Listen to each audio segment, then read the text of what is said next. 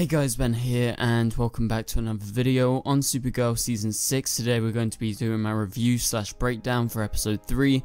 So if you do go on to enjoy the video, please be sure to leave a like and a comment and subscribe if you're new so you don't miss any DCTV videos later this year. Okay, so sorry for this video coming out a few days late. I've been extremely busy. I haven't been able to make any videos. I've done a few posts updating you guys on the community tab where I've explained why I haven't been able to upload. But we are back. We are going to be making videos daily, so please be sure to stick around and check the channel out every day. Also later this evening we're going to be doing my live stream, which normally is every Thursday. However, again, I wasn't able to make any videos or my stream yesterday, so we're going to be doing it later tonight at 9 PM GMT. So translate that to wherever you guys are, but for now, let's go ahead and get into the review. So this episode was pretty good. I really enjoyed the stuff in the Phantom Zone once again, and I thought the Team Supergirl scenes were better than last episode for sure. The Brainy and Lena scenes were probably my favorites. Also the Lex scenes were very good for the short amount of time he was in this episode. Obviously he's going to be sticking around for a while, so that's pretty much confirmed by now. But definitely, once again, the Kara, Zor-El, well, Zor-El's not in that much of this episode, but the Kara and Nxyly scenes were easily the best thing and the most grabbing thing about this episode, and I loved it. Anyway, so that's my brief thoughts. Now let's go ahead and break down everything that went on. So at the start of the episode, we begin where we left off, with Kara and Zor-El grabbing onto a Phantom who is going through a portal, because we found out last episode that they travel through portals to get to different places within the Phantom Zone, and so that's their plan to try and escape. They think if they can grab onto a Phantom, maybe it'll lead them out of the Phantom Zone or into a different place, and so they literally surf on a Phantom, and I thought that was really great, and I kind of laughed. I was like, okay, so they literally just grabbed onto this dude and just went through this portal. Sure. Anyway, so then we go on and we see Zor-El. He gets captured by some criminals who are stuck in the Phantom Zone. However, he is saved later, and like I said, Zor-El wasn't a huge part of this episode. It was more about Kara and the new character who was just introduced to the show named Nxyly. Okay, so Nxyly is played by Peter Sargent. She, in the comics, is the wife of Mixie, aka Mixie Spidlick, who we've seen in the show multiple times, and he's always a great part of the show. The last time he came was in the 100th episode. He played a major part, and that was one of the best episodes of last season. So a couple of days ago they announced that she would be a series regular on the show, that being Nxyly, played by Peter Sargent. We made a video on that, so you can go check that out. That was a couple of days ago. We go into Nxyly's backstory in the comics, so maybe you guys would be interested. But anyway, in this episode she was really good. I love her attitude. She is quite quirky and she's a lot of fun.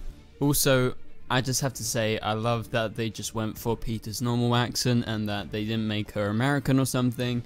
I just thought, you know, not everyone's American, so just let them be something else, be something different. So I really appreciated that, and she just had so many great scenes. Every time it went back to the Phantom Zone, you had Kara and Nxyly. I was totally invested. And so she is the literal flip of Mixie. I mean, they're very similar. What I'm getting at is she's basically the female version of Mixie, which is pretty much spot on, because in the comics they're actually married. And so they're both from the same dimension.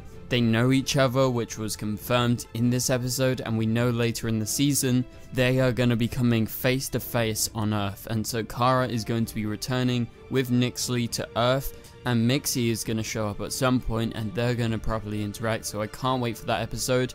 We did actually break down the leaked set photos from Canada Graphs. That was in a video a couple of days ago. I'll link it on the screen right here. You can go check out that video because we broke down the set photos with Nxyly and Mixie in the same scene with Kara and the rest of Team Supergirl. Okay, so let's continue with the Phantom Zone scenes. After going through that portal with Zor-El, Kara lands. She breaks her leg because obviously she doesn't have healing inside the Phantom Zone. She doesn't have any of her powers, and so her leg is really injured and she isn't able to walk. So they make a splint for her. That's how she's able to just like barely keep the pain in, and Nxyly all this time is helping Kara.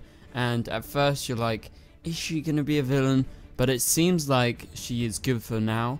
There is a possibility that with what's happening with Mixie, she could turn out to be at least a bit villainous towards the next half of the season. But for now, she's going to be Kara's helper, they're going to be friends, but there is a possibility that she may turn bad. And so she has this magic orb, which still has a few sparks of magic left.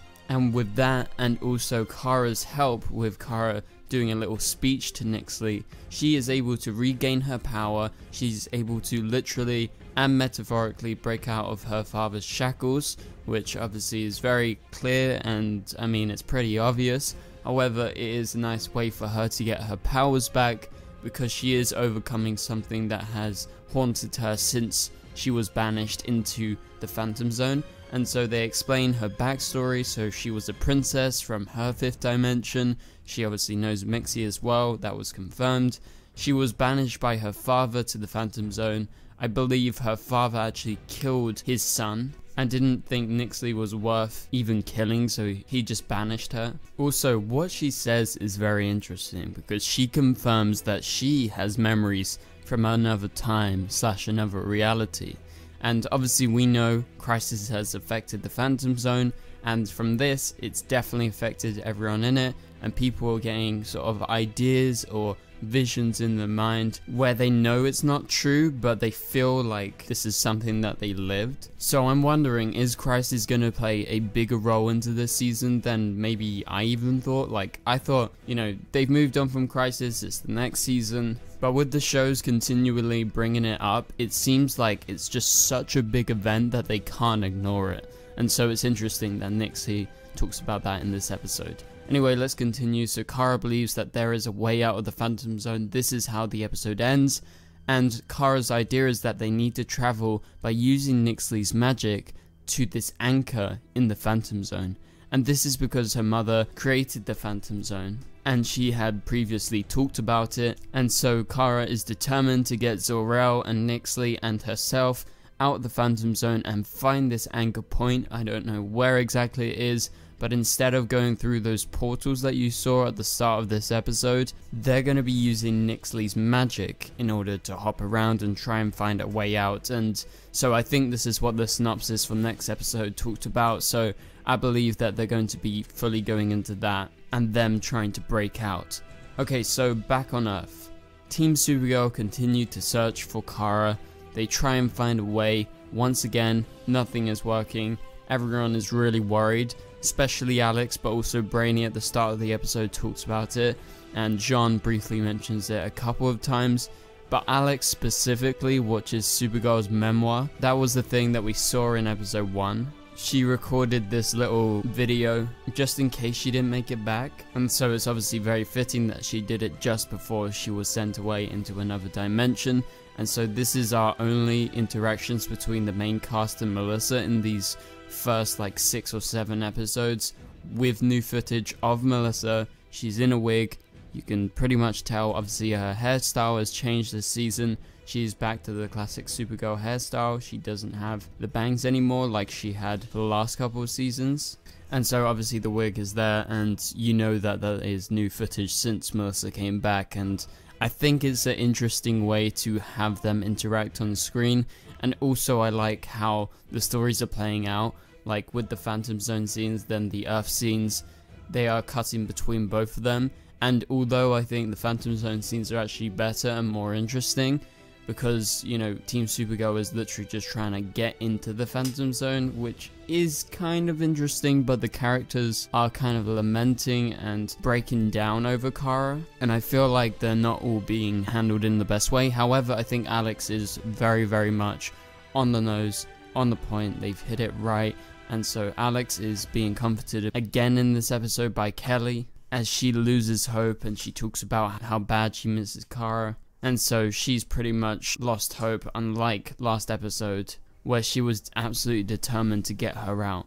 Anyway, let's continue from here. So we have Lex scenes in this episode. Lex is once again up to no good. He burns down a children's hospital just to get back at Lena, so he sends off one of his minions to do that. Also, it's interesting that Lex has his own version of Alfred Pennyworth. I'm not sure if they mentioned the butler or like his assistant's name, but very much so evoking that.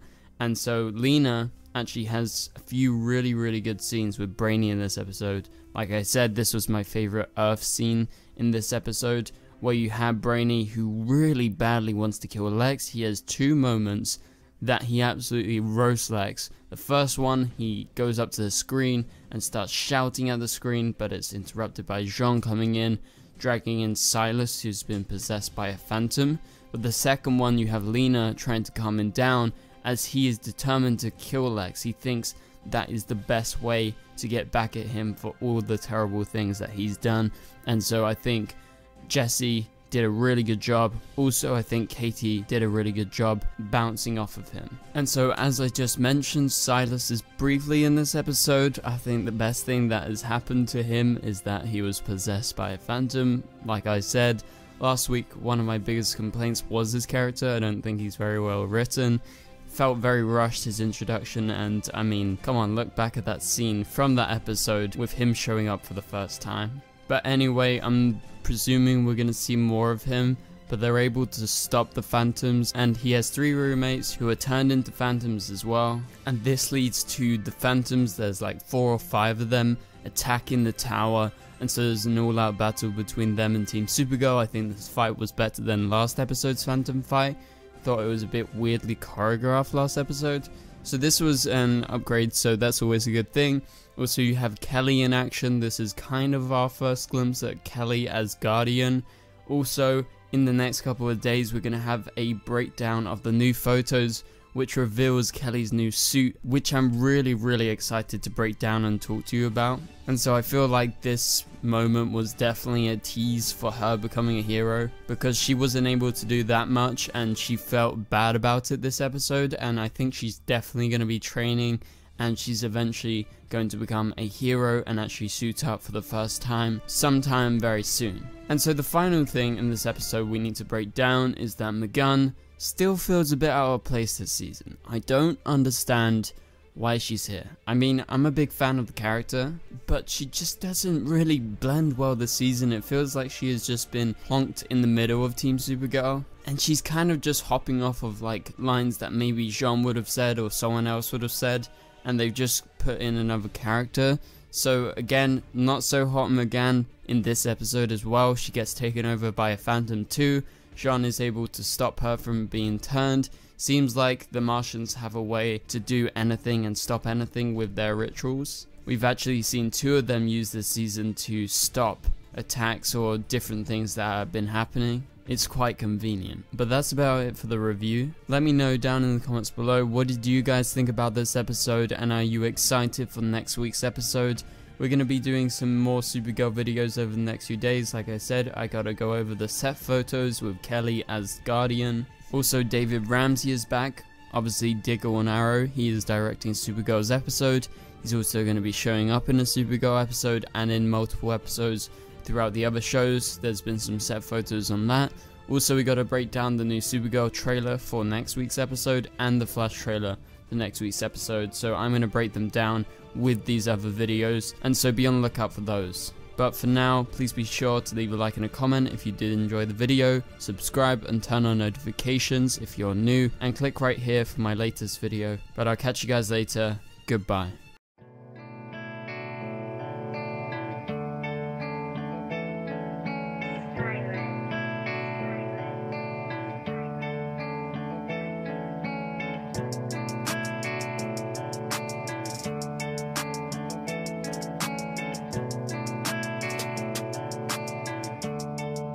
I see red.